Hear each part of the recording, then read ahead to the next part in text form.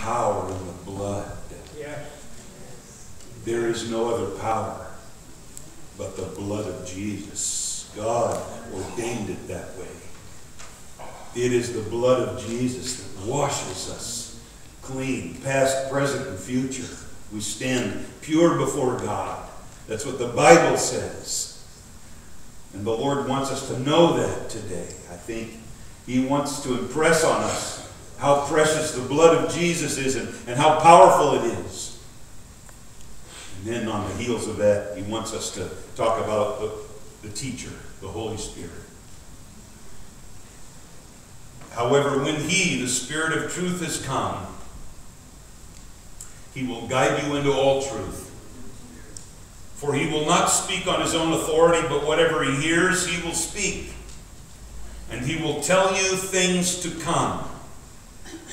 He will glorify me, for He will take what is mine and declare it to you. All things that the Father has are mine. Therefore I said that He will take of mine and declare it to you. Holy Spirit, we thank You for Your presence in this place. We pray, Lord, that You will reveal to us, that You will speak deep into our hearts and spirits. Oh God, the deep truths of the Word of God and of Your will for us in Jesus' name. Everybody said? Amen. Amen. God bless you. You may be seated. Let's first of all talk about the importance of the ministry of the Holy Spirit. Ladies and gentlemen, this great verse, these great verses that we just read said to us that the Holy Spirit will take everything that Jesus has and He will show it to us. Friends, that means we can have confidence. That means we walk in boldness. That means we walk in the supernatural. You are no longer just a human being. Now you have the Holy Spirit living in you and revealing things to you and showing you things in the supernatural. I got to share just quickly a testimony to that. Last Saturday, as we were having the gospel outreach, Riney and the team and y'all, about halfway through the afternoon, this group of people pulled up into the parking lot and they were all smiling and all happy. They said, we just heard about what you guys were doing at a garage sale just down the road here, and we wanted to come join you. Can we come join you? I said, yeah, come on, come join us. They said, we've just been to a seminar and about peace in the neighborhood, and can we pass out some of our stuff? I said, can I look at it first? They said, yeah, you can look at it first. Here, take one of these. And I kept hearing the Holy Spirit say, look on the back of the cover. Look on the back page. And I turned to and then I'm thumbing through and keep, the Holy Spirit a couple of times, look on the back page. John, hurry up. Get to the back page. Look on the back page.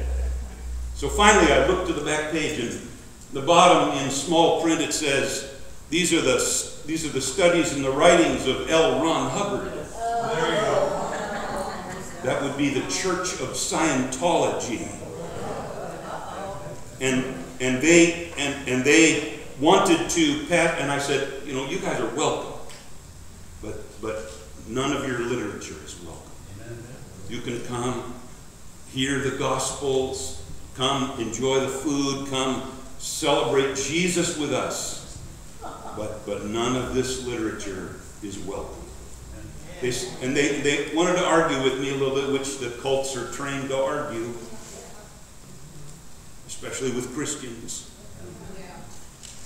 They said, well, Jesus said there are many paths to heaven. I said, no, He did not. You need to go back and read the Bible, because Jesus said there is only one pathway to heaven, and it's through Jesus. There is no other way. There's no other way, ladies and gentlemen. So I said to them, there are lots of paths to Jesus. There are lots of ways that people get to Jesus. but he is the only way to heaven. And that kind of ended the argument right there. Or excuse me, the conversation. And they stayed a distance off. Some of you that were there will probably remember some people that sat a distance off and had their fried chicken and enjoyed, the music from a distance, and then left soon after that. But friends, it was one of those Holy Spirit moments where the Holy Spirit revealed to me that something that I needed to see. And part of my job is to protect the flock. And I don't take that lightly. I take that very, very seriously. And sometimes, I can be a little guilty of being a little overprotective, but I'd rather be a little overprotective, okay? Thank you so much. You're welcome. I appreciate it. Praise the Lord. Okay, so you guys, the Holy Spirit, we walk in the supernatural, and there are times when the Holy Spirit will whisper those things and will reveal things to you. He wants to do that on a daily, moment-by-moment basis. He wants you to walk so closely with Him that He is constantly guiding you, leading you. Praise the Lord. Friends, as we read this passage of Scripture, maybe another way to say it is impossible to learn of what Jesus is apart from the Holy Spirit. Amen. Because He reveals, He teaches, and the Holy Spirit makes everything. He is the organizer. He's the director. He is guiding us to be a witness to this culture and how to minister to the people of our time. The Holy Spirit is the commander-in-chief of God's outreach ministry to this world, and He will lead you, He'll train you, He'll empower you, He'll give you the equipment you need and the anointing you need to touch your world, your family, your neighbors, your school, where you work. And friends, even if some tool, some method that we use may be precious to us, if the Holy Spirit says, no, I want you to go this direction, then that's what we need to do, both individually, as families, and as a church. Amen. Amen. We want to be doing what the Holy Spirit guides us to do. And I want to share with you quickly 5 things that will help you hear the Holy Spirit's voice. And the first one is the Word of God. Amen. The Word of God. Spending time in the Word of God. Friends, and there are times when I have to set the read the Bible through list aside, because in my OCD-ness, I want to check the box and hurry up and check the box and get on to the next chapter. Anybody else? Any other OCDs in the room? Come on. Come on. Come on. It's okay. It's okay. It's okay. Obsessive compulsive disorder. Okay. OCD. We love Jesus, but we get a little OCD from time. Okay.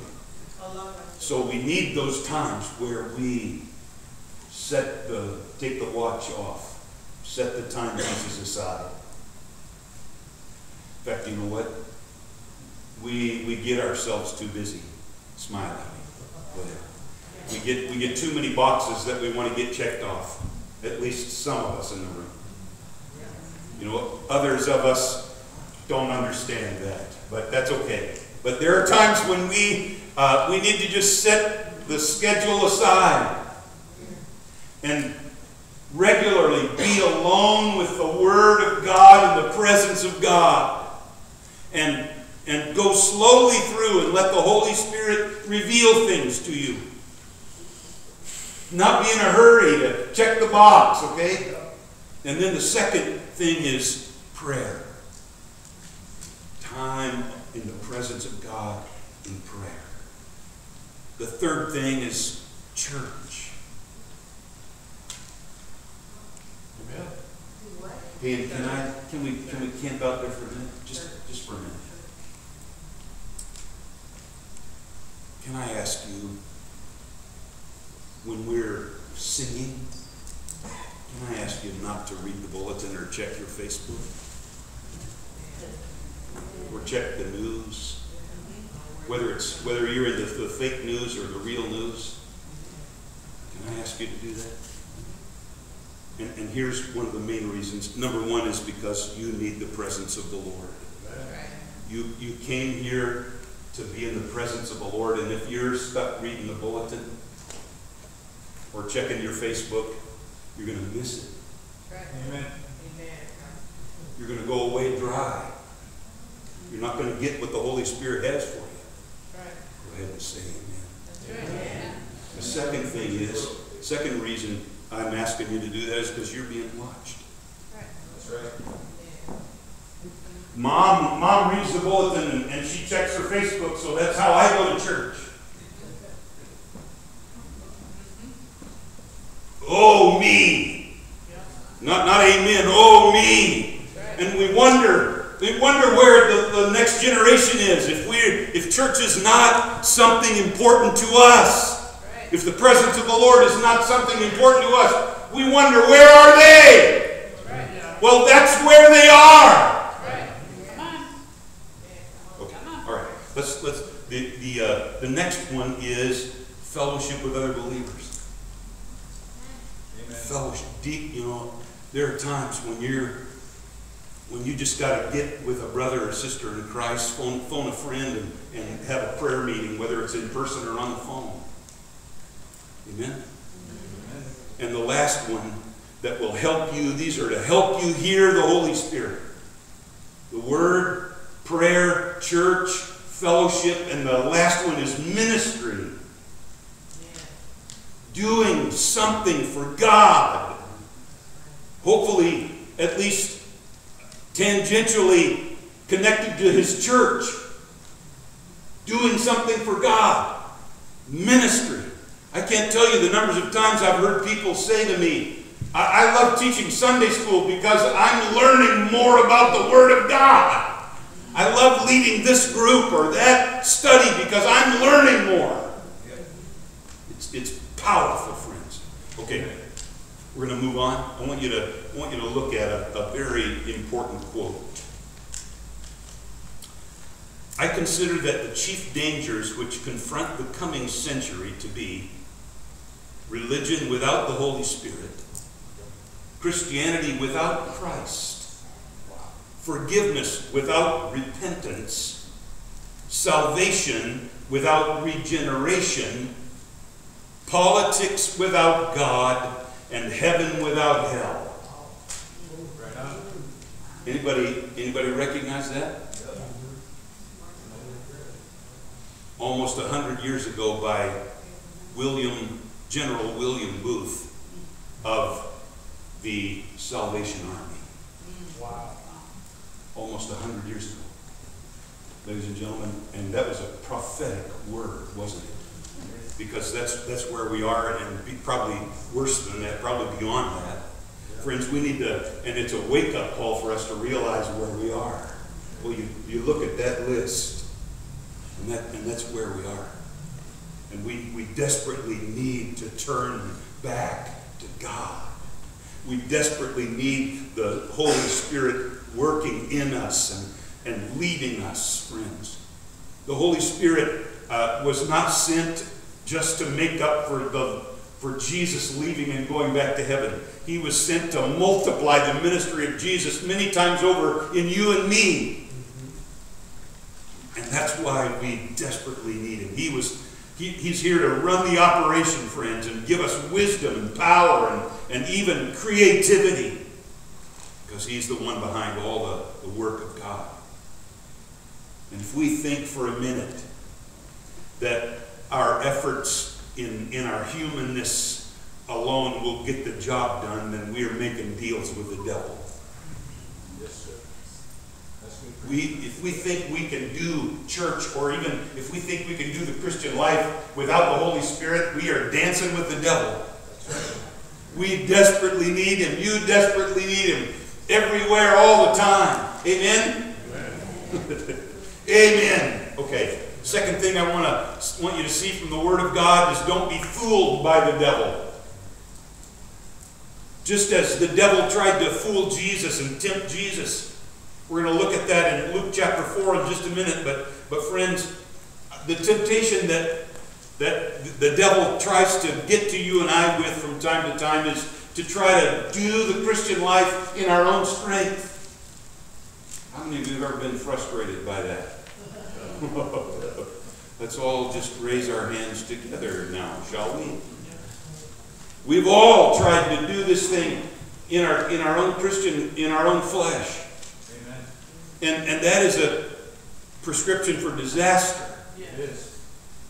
We were never designed. God didn't tell us to go and live the Christian life and be like Jesus in our own strength. He said, you can only do it with the Holy Spirit living in you and working in you. You can only do it by my presence in your life and in everything else. So friends, the devil comes because he wants us to be frustrated. He wants to whisper in our ear, well, you're just not doing enough. You're just not good enough. If you just do it this way, or do it that way, or do it in your own strength. No. Don't fall prey to that. Luke 4, verses 5 through 8, then the devil, taking him up on a high mountain, showed him all the kingdoms of the world in a moment of time. And the devil said to him, all this authority I will give you, and their glory, for this has been delivered to me, and I give it to whomever I wish. Therefore, if you will worship before me, all will be yours. Now we're getting to the good part. Are you ready? And Jesus said to him, get behind me, Satan. For it is written, you shall worship the Lord your God, and him only you shall serve. Jesus was not impressed by Satan's lies, and neither should you be. Here's the Son of God, worshipped by legions of angels throughout all time, and he's supposed to be tempted with the kingdoms of this earth? Not a chance. These puny little pipsqueak Satan temptations, friends, and you and I need to have that same perspective. Satan, you're not going to tempt me with this little puny temptation. I'm a king's kid. That's right, yeah. I'm a ruler and a king and a priest and a queen, a priestess. Amen. Oh, friends, I hope you get that. Hope you get that. Amen. So Satan comes and tempts, and Jesus knew the kingdoms of this world were not Satan's to give, and you and I need to get that in our spirit as well. He'll come and lie to you and try to tempt you and try to haul you off into some side thing that will ruin your life and ruin those around you. But don't play into it. Don't even listen to it, friends. In fact, you and I were given a huge victory when Jesus said, get away from me, Satan. Amen. Oh, you guys, and you and I would probably like to use, nicknames. I don't know what you call the devil in your house. We've got some special hateful names. Bottom line is, God doesn't want us to compromise with the devil in any way, shape, or form. He wants you and I to walk in that supernatural miracle thing that he has for us to walk in on a daily basis. Friends, it's not just for Sunday and Wednesday. It's not just for special meeting night. It's for every minute of every day. The Holy Spirit walking with us and leading us and guiding us. Praise the Lord. Praise the Lord. And the bottom line of that, ladies and gentlemen, is that God doesn't want his church to not have Holy Spirit power. If you will, look with me to 1 Corinthians chapter 2, verse 4. The Holy Spirit, through the Apostle Paul, says, and my speech and my preaching were not with persuasive words of human wisdom, but in demonstration of the Spirit and of power. Ladies and gentlemen, that is what we need. That is what the church and the Christian life is all about. The demonstration of God's Spirit and His power. God doesn't want us to play church, friends. He doesn't want us to just come and sing a few songs and talk about a couple of verses and go to Denny's.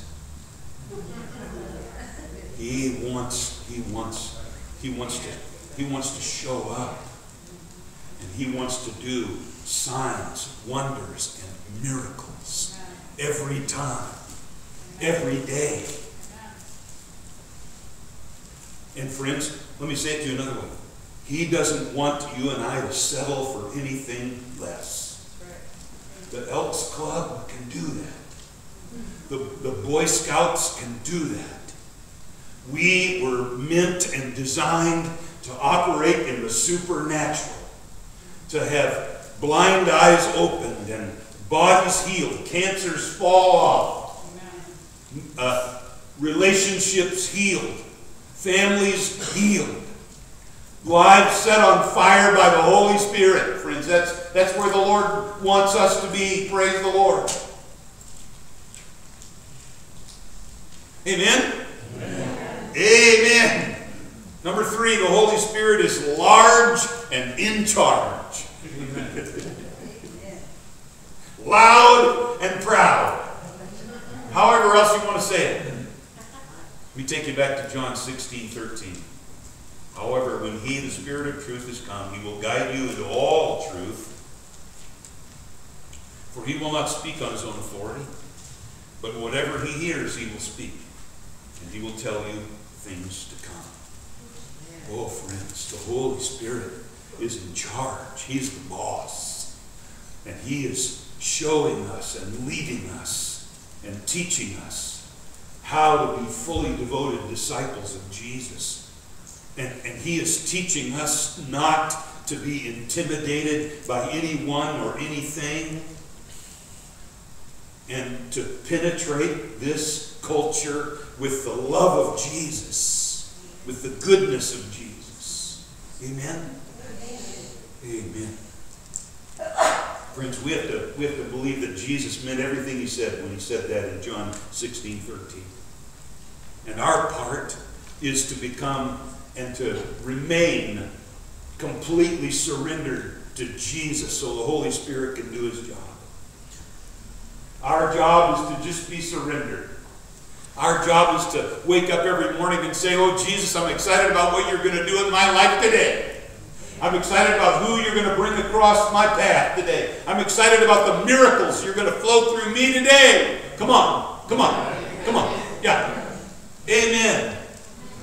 Last main point that I want you to see from the Word of God this morning is that the Holy Spirit is the convincer / convictor.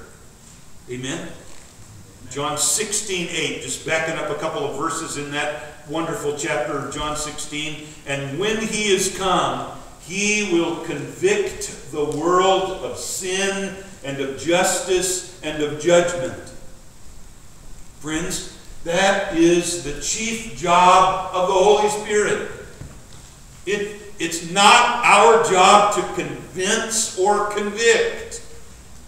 Anybody else feel like dancing as we think about that? It's not your job. Hallelujah. Now don't elbow anybody near you, all right? When you think about that. It's not your job to rehearse my sins to me. It's not your job to tell me how bad I am. That's right. It's not your job to tell people they're going to hell. Oh, we hit a nerve, I think, right there. Ladies and gentlemen, you know what? It's not our job. It's not our job. It's the Holy Spirit's job. And you know what? Let's say it another way. We do not want to get in the way between the Holy Spirit and somebody. In fact, some of the anger and frustration that you will sense is because the Holy Spirit's been turning up the heat. The Holy Spirit's been stirring that pot in that person's life, and they are angry, or they're frustrated, or they're depressed and discouraged by the wreckage of the devil in their lives, and you just happen to be in their way. And you should be careful not to take it personal. No. Because just recognize, oh, Holy Spirit, you must be turning up the heat on this subject or on this person. When you hear someone, and we'll talk about this maybe a little more another time, when you hear someone say, "You're judging me. You're judging me." Please look at them and smile and give them a hug and say, "No, I'm not. This is, you asked me a question, I'm just delivering the mail. It's between you and God." And friends, that is our job. We are mail carriers. M-A-I-L, mail carriers. We are supposed to be carrying the mail. We are being looked to, we are being asked every day to carry the mail by the Holy Spirit. And then, friends, we get the pleasure of planting that seed and watering, maybe doing a little cultivating, doing some harvesting. But God, the Holy Spirit, is the one that convinces. God, the Holy Spirit, is the one who convicts. Well, I don't know about you, but I felt the hot heat of conviction, where I had to get on my face before God and repent. You can imagine what other people are feeling when they start to feel it. Remember how you felt when you first felt the load of your sin before you invited Jesus to come and forgive you? Think about that for a second or two, if you would. I know for some of you it's a lifetime ago. Praise the Lord. But for others of us, it was not that long ago. Friends, it is the Holy Spirit. It's His job. It's your job just to be sweet and plant the seed, water, cultivate, harvest. But the Holy Spirit is the one. Yeah. Our job is to be light and truth bearers. Light and truth bearers. The light that we shine, the light that we bear, is not our light. It is His light. And sometimes it makes people uncomfortable, friends. Hear me. The truth that we share is not our truth. It's His truth. It's the Word of God. It is the truth that brings life. It's the truth that brings the miracles and brings peace and joy and right relationship with God. Oh, friends, that is one of the beautiful pieces of this puzzle. The Bible says that God has put it in the heart and soul of every person to know Him, to walk with Him. And if we try to fill that with other things, it is again a prescription for disaster. But when we fill that place with Almighty God, it is wonderful. It is supernatural. Praise the Lord. Let's pray together, shall we? Holy Spirit, we thank you for your presence in this place, God. Thank you for your presence, God. Thank you, Holy Spirit. Oh, God. we want you to be at home in this place. We want you to do everything you want to do, God. We want you to pour yourself out, God. We want you to do signs, wonders, and miracles. Lord, we want to get out of the way so that you can do what only you can do. Save the lost, heal the hurting, equip and strengthen believers right now, God. Through your Spirit and through your word, equip us and strengthen us. And Lord, let the encouragement of the Holy Spirit and the comfort of the Holy Spirit be all over this place, God. There are those here today who have been beat up out in the world this week and have been beat up by life and difficulties that they're facing, God. And they've come here to meet with you, Lord, and to have you come and heal and bandage up their wounds. And Lord, we just ask you to do that, Holy Spirit. Help us to get out of the way so you can do that, Lord. Come and do that, Lord. The enemy has beat people up, God. The enemy has lied to people in this very room this week. And we need your truth, God, spoken to us by your word and by your Spirit. With everyone praying for those around you, please.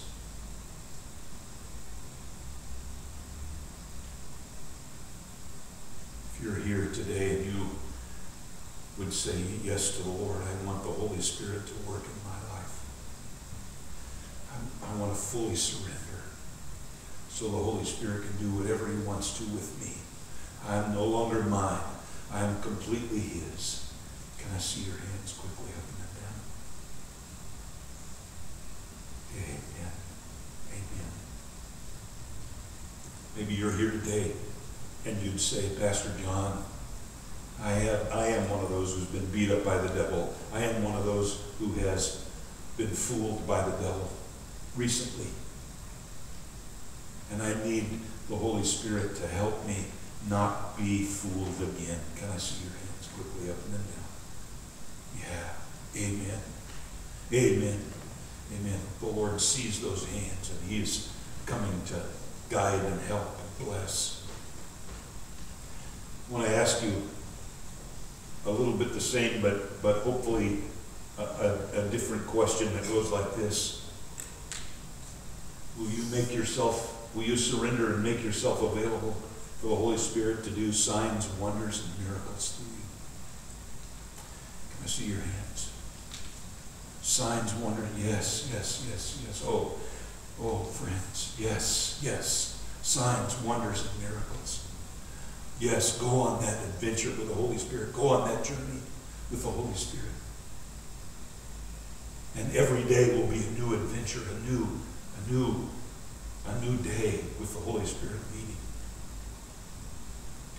Last question I want to ask you is, will you let the Holy Spirit do the convincing and the convicting of those around you? Can I see your hands?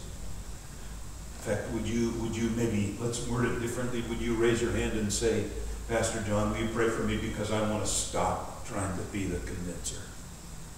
I want to stop trying to be the convictor. It's not my job. I am not the Holy Spirit, and I resign from even trying that thing anymore. May the Lord forgive me for the blasphemy of trying to be the Holy Spirit. May I fully surrender and let the Lord do what only he can do in my life. Friends, there is one more question while everybody's praying for those around you. Always want to be faithful to the Holy Spirit to ask this last question. And that is, if you're here today and you do not yet know Jesus,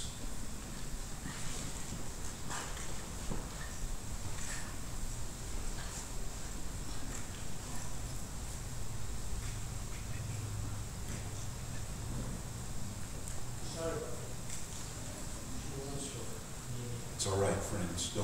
Don't be distracted. Everybody's attracted to Jesus.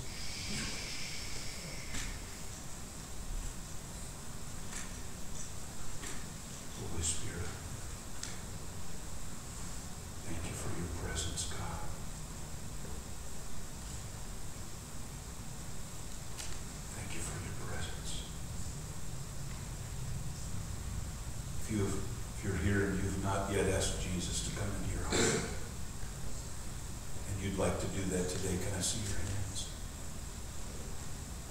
Quickly up and then down. Or maybe you're here today and you once had a personal relationship with Jesus, but you've gotten away from him and you want to come back. Can I see your hands quickly up and then down? So wait just a moment. All right.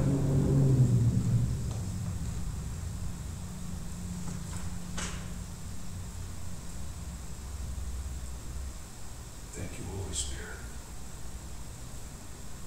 Hallelujah. Hallelujah. Hallelujah.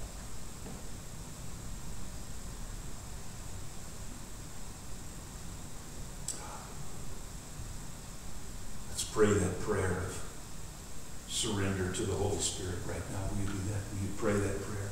Holy Spirit, I surrender to you.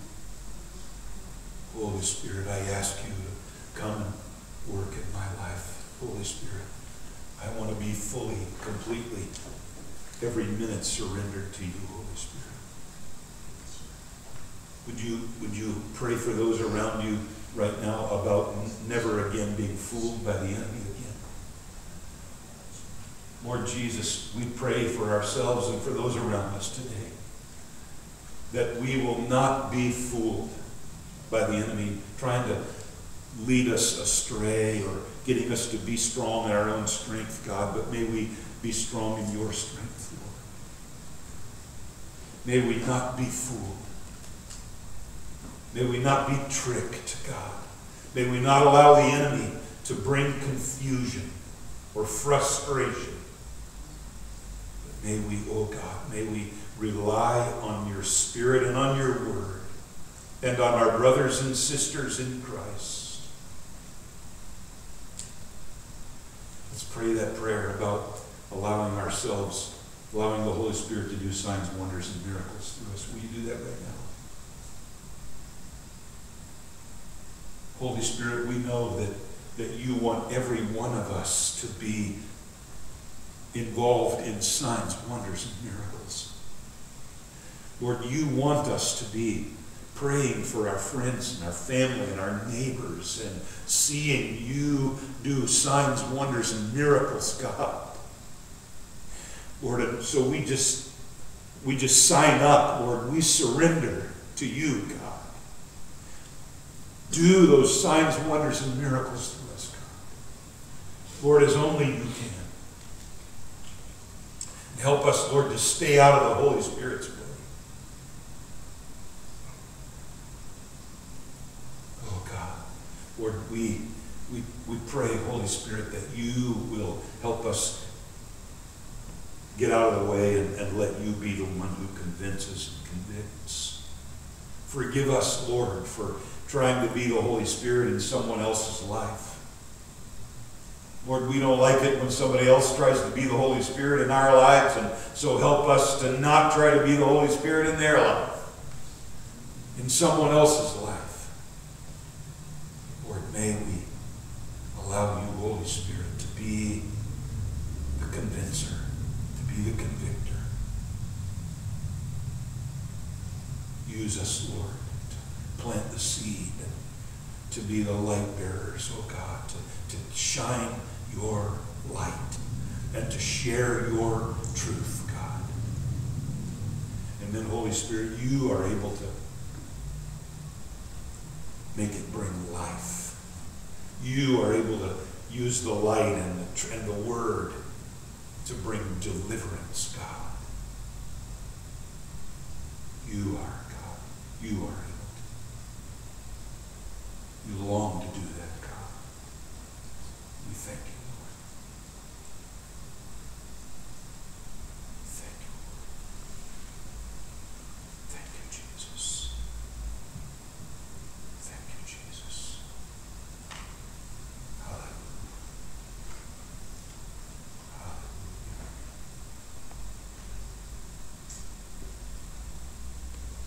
Hallelujah. Paul's going to put on some worship music. And I'm not going to ask you to stand. I'm just going to ask you to worship and pray and seek the Lord. I'd like to ask our prayer team to come. get ready to anoint people and pray the prayer of faith.